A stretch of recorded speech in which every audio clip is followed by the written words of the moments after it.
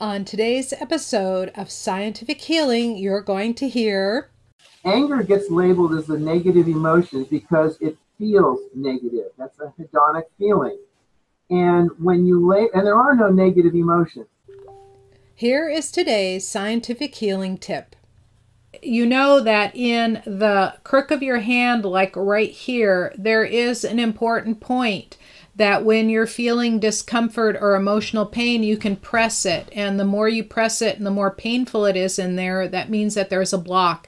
And you can just keep massaging that point and it will help release whatever is causing the pain. And I have a little tension in my back and I can feel it releasing now. So you can manipulate and change that just change it as you're working it. So when you're sitting somewhere and you need to release things, and I can feel that there's more tension in the right hand, and manipulate and release it. So you just keep massaging it. And I noticed that that tension that I was feeling a little bit in my upper back today is now almost completely released. And you can even do a little experiment with yourself and ask you, what pain level am I feeling, or what tension level am I feeling? And it was about a 3, and now it's not even there. It's completely gone. Hello, everyone. You're listening to Scientific Healing with Dr. Anastasia Chopoulos. I know the power of vibrational healing by combining physics and ancient healing arts to develop my own system that has amplified results with hundreds of my clients and healing students. When you're ready to feel energized at the end of the day after working with your coaching or healing clients all day while expanding and growing your practice, go to scientifichealer.com/energize me or connect with me at scientifichealer.com/appointment. So my next guest today is Dr. Ed Daube.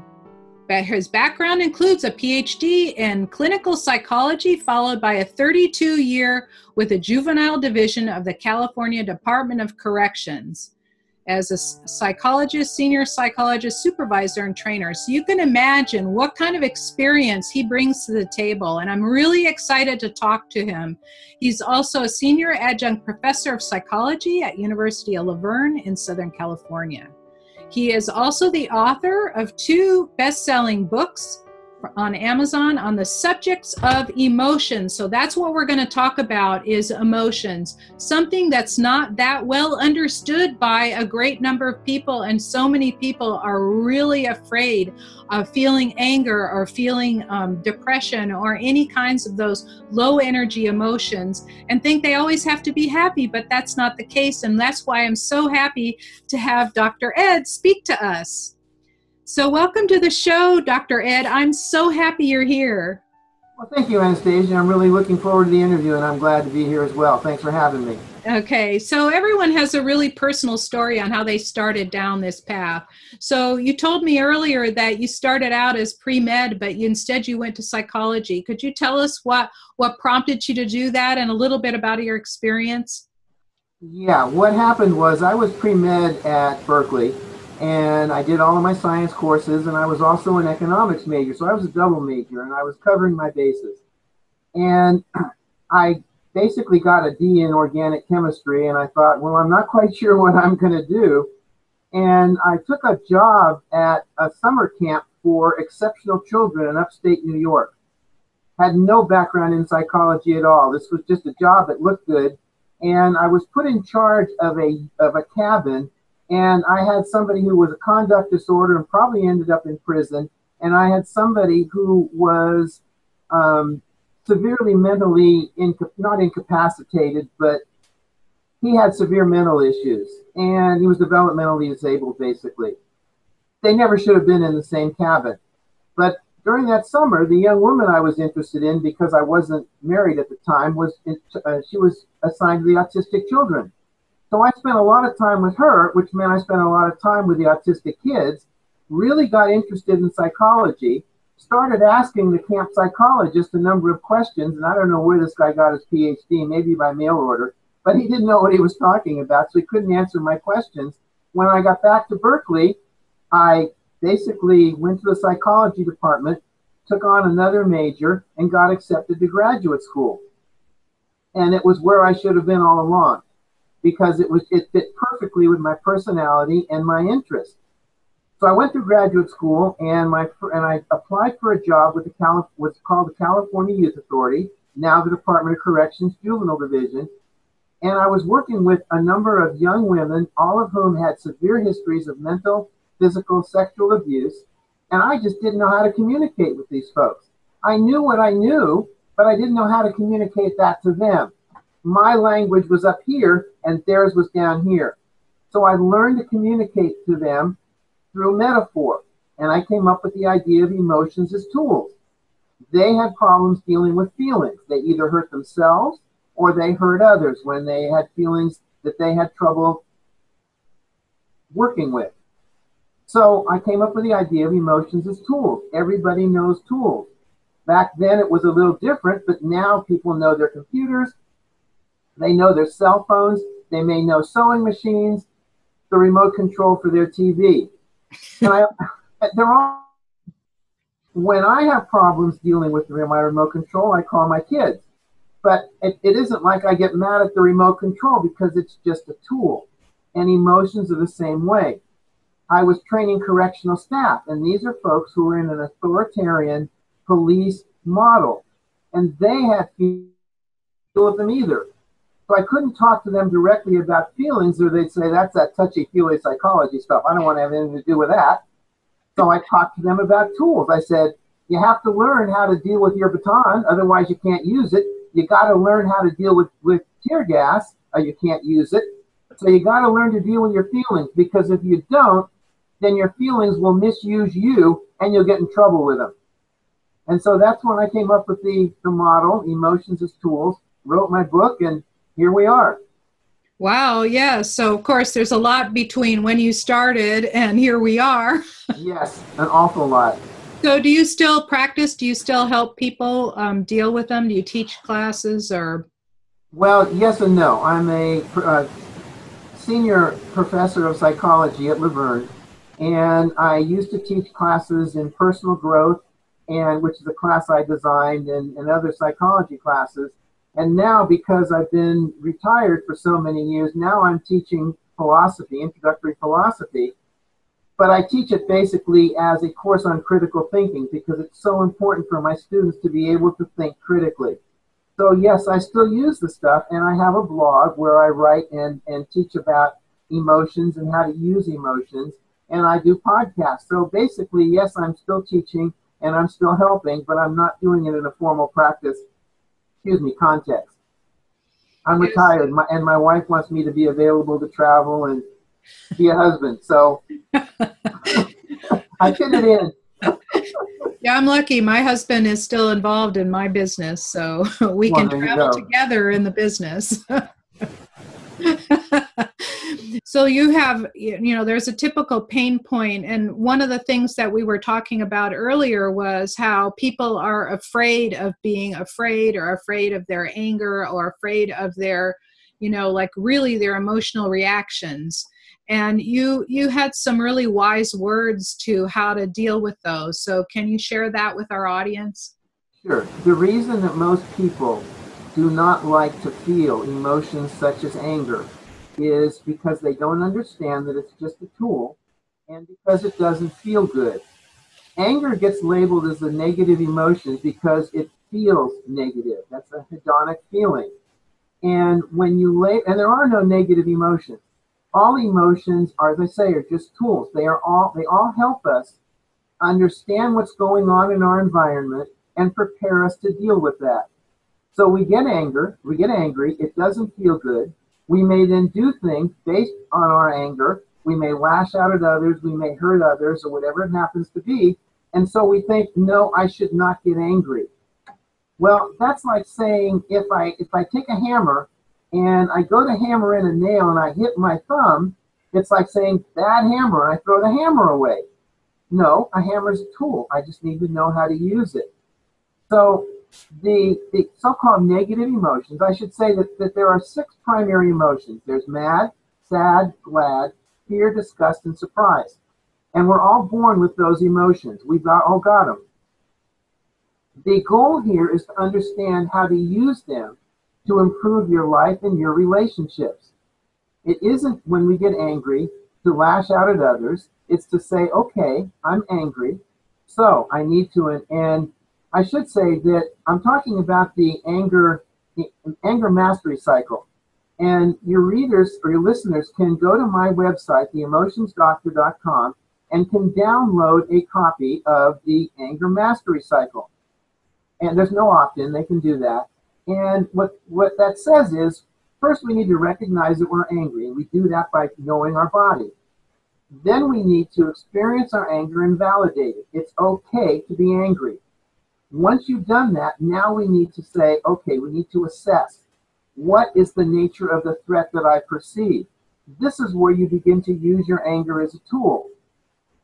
What is the nature of the threat? If there's a real threat, a boundary issue has been violated, a goal has been interrupted, you've been demeaned, you've been put down, there's a real threat, so now you use the energy of your anger in order to deal with the threat. If you decide there's no threat, then you let the anger go and you go back to your default state of happiness and calm. It all works together. But as I say, the problem is that if people don't understand their anger, they either get controlled or think they're controlled by their anger, or they want to deny the anger. And in both cases, they end up hurting themselves because they're not using the energy which they naturally have to deal with threats that they're facing.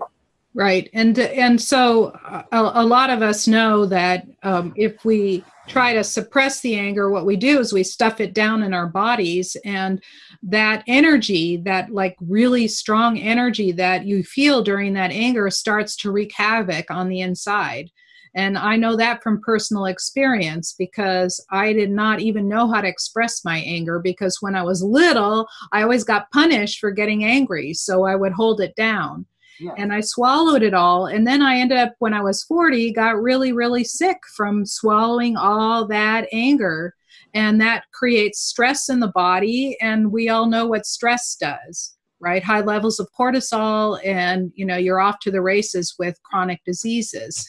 Yes, and that's also where anger gets a bad name because people say, well, if I've got chronic anger, I'm going to have heart problems. Yes. But it's the anger that you hold in and you don't express and you don't use as a tool. And then it expresses itself in things like heart problems and all kinds of other things, as you pointed out. Yes. But anger gets a bad name. And that's what I've tried to help people understand. Anxiety gets a bad name. We don't want to feel anxious. But the challenge with that is to understand what anxiety is. The message of anxiety is there may be a threat in the future and that threat may hurt me.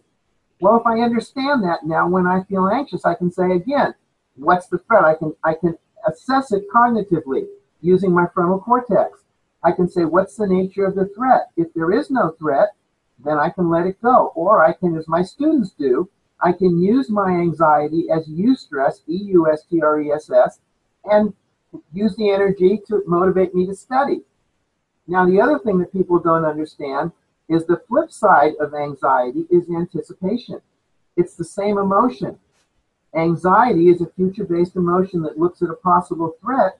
Anticipation is a future-based emotion that says, wow, I'm really looking forward to that meeting. I'm really looking forward to that interview.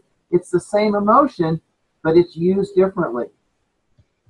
Right. And so, some of the ways, like when an animal is anxious, it'll start pacing to dissipate that excess energy that's on the body. So that is another way to deal with it. Mm-hmm. Like when I lived in Germany, I got a call from my mother and she really upset me one day. So I went out and I took the tool for digging up dandelions and I dug up all the dandelions in my yard. And by the time I was done, the anger was gone and my garden was clean. Can I clear something up, Anastasia? Sure. What you said was your mother upset you. Yes. In fact, your mother didn't upset you. Yeah, she pushed a button, right? Well, she pushed a button, but you chose to get upset. And the only right. But the only reason I correct you is because when you say, and people do, she upset me, she made me mad, you give away your personal power. Now, I know that's not what you meant. No, it's not what I meant. Is I know. that at that moment she said something that she would trigger. You know, it was like a trigger for me. That if anybody said that to me, I would be upset. Yes, And that's because of my own feelings about myself. exactly. But many people use the words, he made me mad, and they actually believe that somebody else controls them. Correct, and they can't. No, so they need to understand that that person did something that you chose to get upset about, and probably rightly so. Yes, But and years later, she could say the same thing and it never bothered me exactly. because I grew up. Right, because the control is always in you. Mm-hmm. That's right, and I love that you made that distinction.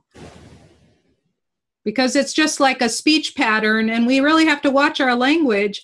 You know, we get caught in this, like all of us, I get caught in my own speech patterns, old speech patterns, and they're obsolete. Yeah, Right? I do too. I can teach this stuff, and I wish I could say that I always used it, but I don't. I mean, I still get caught up in old habits, and I have to stop and correct myself, and it's all a learning experience and a growth experience. Right. And I try to remember, and I do most of the time, that when somebody is angry at me, that's, you know, it's none of my business. They have to figure out why they're angry. And the same thing as I'm angry at somebody else, I always ask myself the question, what is it in me that upsets me when I see that? You're listening to Scientific Healing with Dr. Anastasia Chopless. We'll return right after a short break. You can actually do simple physical manipulations on yourself to change your mental, emotional state, release blocks, and even release things like pain in your body. And of course, the backup to all of these techniques, the backup is to work out also the spiritual, the emotional, the mental, and then relieve the physical. I have a process that does that. We go through one step at a time and clean up all of, so you didn't, whatever condition that you have, whether it's mental, emotional, spiritual, or physical, whatever condition that you have, especially if it manifested in the physical, was usually years in the making. You didn't get it overnight, years in the making. One of the ways that I work is I find out when something got manifested in your body, like go back to that year and then rewrite the story, uncreate the story, redo the story. So it's as if it never happened. It's as if you imagine your life as a tree and here you are at birth, and each decision that you make will create a different branch, right? So you have all these branches of possibilities and you're ending up somewhere along the branch. And by doing energy work, it's as if you did not make that decision and instead you made a different decision and you end up on another branch. So that's the way I view energy healing with regards to whatever your life is now. And the great thing is that we are infinite beings of light, powerful beings of light, and we can change our history and we can rewrite things and we can create whatever life we want. And I'm ready to have a conversation with you if that's what you'd like to have in your life. Either learn it for yourself or to have me help you with it. So I have my contact information is scientifichealer.com/contact or scientifichealer.com/appointment. So you can either write me or have a conversation with me, and I always answer whatever queries come through. And I do it personally because I'm very interested in hearing what you would like to hear. Welcome back. This is Dr. Anastasia Chopless on Scientific Healing Radio. Let's dive deeper into our conversation. Yes. Now, in the context of a relationship, when somebody is mad at you, you can use their anger as a tool as well. And here's how you do that. If you're angry at me in the context of a relationship, and our relationship is important to me and to both of us. Now, I understand that it's your anger. But if I know that your anger is telling me that you perceive a threat, it's still your anger. But now I can say, what is it that's going on in the context of the relationship that leads you to see me as a threat? And now we can process that. That's how I use your anger as a tool to improve our relationship. Yep. You know, I'm always saying that too, right? That when somebody is angry at me, it's like I am asking myself, what is it they're trying to tell me? Exactly. Mm-hmm. And if I understand that, now we can process it. Right. And sometimes, you know, there have been times, especially when I was in the throes of a divorce, and, you know, he would yell at me and I would say, well, what is it you want? Mm-hmm. And over, I just keep asking, well, blah, blah, blah. And you did this and you did that. But, you know, what is it you want from me? Mm-hmm. And finally, the answer would be, I want you to pay some attention to me, you know. Exactly.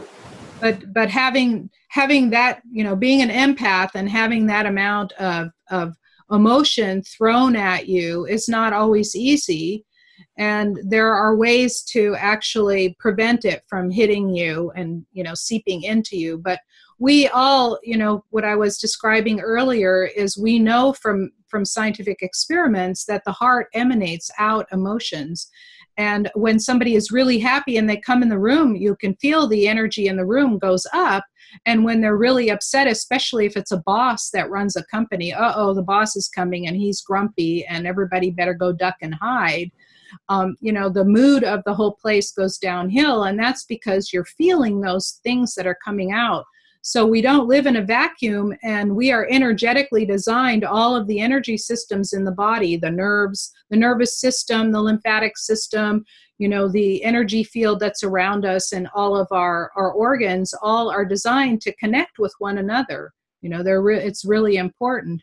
And by giving people a tool, like you've given them a tool to be able to manage their way through it and not be consumed by those emotions and release them in a healthy way, is really, really important.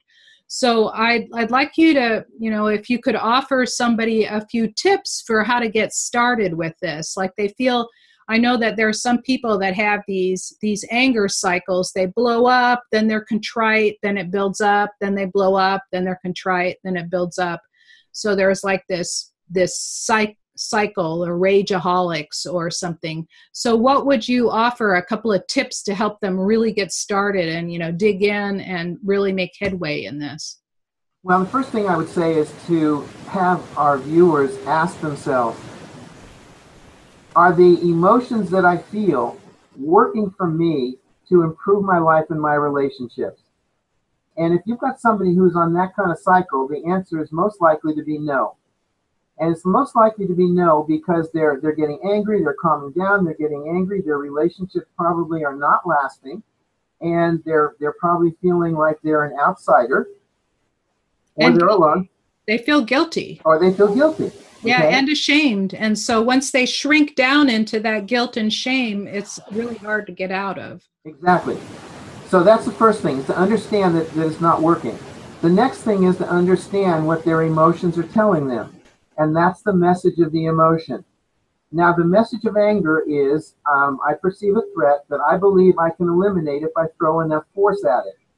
That is why anger energizes us to go to war. Now, it doesn't mean there is a war, but we're energized to go to war. Now, I need to explain the difference between guilt and shame, because they're not the same. Correct. The message of guilt is, I have done something wrong. The message of shame is, there's something wrong with me, which is why I tell parents, do not use shame with your kid. You're a bad girl, or you're a bad boy, because what the kid picks up is, there's something wrong with me, as opposed to, I don't like what you did was wrong. So now, in the emotion cycle is, if I understand what I'm feeling, I'm in touch with my body, so I know how my body tells me when I'm angry. I know how my body alerts me that I'm feeling guilty. I know how my body alerts me that I'm feeling shame. That's not easy to do, but it is doable. It may take some time. Once you're in touch with that emotion, then you have to go from the part of your brain, the emotional part, which is the amygdala, over which you have no control and you don't want it, because you want to be able to react emotionally when it's important. But you go to your thinking part of your brain, which is the cerebral cortex. Now, it's your thoughts that will continue to energize the emotion that you feel. your thoughts about how you perceive an environment, a situation. So then the question becomes, okay, I'm feeling angry. What is the nature of the threat? And you don't need anybody else to do this with. You can do it on your own. Once you take it from the amygdala to your cortex, you're now beginning to learn to control your feelings rather than feel controlled by them. So you can ask the question, what's going on that I'm anxious about? What's going on that I'm angry about? And what do I need to do here in this situation to correct it? Now, it's easy for me to say this because I've done it for 32 years. But I want your viewers to understand they can learn to do this. The first step is to validate your feelings. Whatever you feel, it's okay for you to feel it. It may not be okay for you to act on it, but it's okay for you to feel it. Once you do that, your feelings no longer control you. They don't anyway, but you feel like they do. Right. And what happens with a lot of people is if they get angry or upset or sad or any of those feelings, they'll go, ooh, I shouldn't be feeling that way. Exactly. And then they'll try to be phony happy, and then nothing is solvable. And the thing is that we were designed with these emotions for a reason. Yes. It's a very good survival technique. It's a way to protect yourself and your family. It's a way to protect you. Right. Right? Right. And here's the intervening step, Anastasia. Instead of saying I shouldn't feel this, they should say it's okay for me to feel it. Perfect. Now the next step is, how am I going to act on it? Now they can say, I need to choose the right action. I shouldn't go to battle if there's no war to fight. Maybe what I just need to do is I need to tell the other person I'm angry with them. Maybe that's all it's needed. So the step from it's okay for me to feel it to it may not be okay for me to act on it. And they need to choose the action they take. What this does is it, instead of reacting to their emotion, which is what most people do, they are now responding to the emotion. Very different, much more adaptive. Right. And I know that there's a whole gamut of people, all the way from people that calmly think about things. That was kind of my style of it. And finally acknowledging those emotions, all the way to knee-jerk reaction. But from what I understand is that entire spectrum of people is completely trainable. Oh, absolutely. Yeah, because you've had this experience with training troubled youth, right? Right, and they were used to acting out on their emotions. Mm-hmm. Their formula was I see, I feel, I act. Mm-hmm. Okay, and what I needed to help them understand is no, I see, I feel, I think, then I choose to respond. Now, if a person isn't used to thinking things through, it's going to feel very foreign to them. It's going to feel, no, this isn't who I am. This isn't how I do things. Okay, I accept that. But if you want to change your relationships, you want to change your life and impact it for the better, it's something you can learn to do. It's not, I need to assess, I need to get in, I need to analyze. I'm not talking about that. I'm talking about simply asking the question, what threat and how best can I deal with it? Exactly. And once you ask that question, your brain will go into the mode of giving you the answer. Right. That's what's so beautiful about it. It's just once you ask a question, for me, once I ask a question out loud, then all the answers come through. And I always say the quality of your life depends on the quality of the questions. Exactly. And even more than that, and this is a technique, by the way, a secret that your listeners may be interested in having. If you're trying to solve a problem and you think about it and you think about it and you think about it and the solution to it is elusive, you just can't get it. Here's what you do. Before you go to sleep tonight, you ask yourself that question. And while you're sleeping, let your brain work on it. And the more you do that, you'll wake up in the morning, and at some point you may be having breakfast, you may be driving to work, that answer will pop into your head. Why? Because what you've done is you've taken all that energy from forcing yourself to come up with a solution, you've released it all, and now you can let your brain come up with the answer, which it already knows anyway.